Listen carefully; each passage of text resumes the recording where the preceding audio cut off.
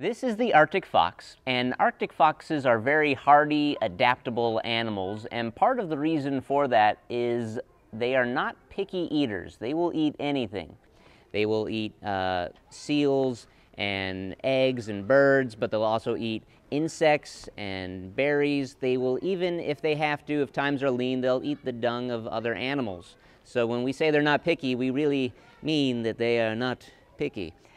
And they oftentimes follow polar bears around because polar bears are pretty adept at making a kill pretty regularly, and the Arctic fox knows that there's usually some leftovers after that, and so it can have its fill as well.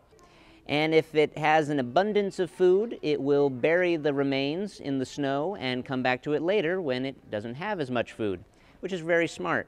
And that's the nice thing about living in the Arctic regions. Food doesn't really spoil there because you're living inside of a giant freezer. I don't know how appetizing the food is after it's been frozen over, but apparently the Arctic fox doesn't really mind. The Arctic fox is well adapted to a cold environment.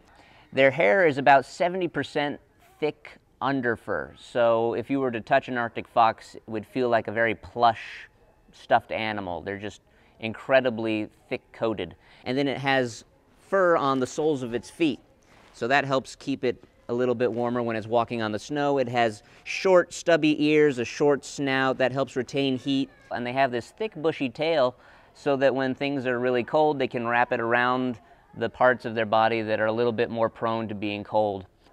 And it's very effective. The Arctic fox doesn't start to shiver from the cold until it drops below negative 90 degrees Fahrenheit, which is incredibly cold. And this coat that you see here is their winter coat. During the summer, when the snow starts to melt, or in areas where it's a little bit warmer, the Arctic fox has a bluish-brown coat. And in areas where it's just kind of warmer all year, it'll be bluish-brown all year. And they travel widely, mostly because food is kind of scarce in the Arctic region, so they have to constantly be on the move. There's an example of an Arctic fox who was captured and tagged on Banks Island, which is off the northern coast of Canada. And then they found it 8 months later on the Canadian mainland, almost 900 miles away.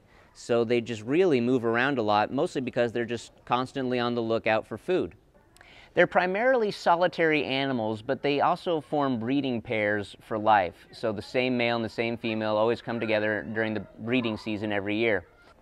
And they usually have a small litter of pups, somewhere between 7 to 10 usually. And a vixen, a female fox from the year's previous litter, oftentimes comes to help out with the new pups, kind of get some on-the-job training. But after that, then they split up and they're solitary for most of the year. So that is the Arctic fox, a surprisingly hardy and very adaptable animal.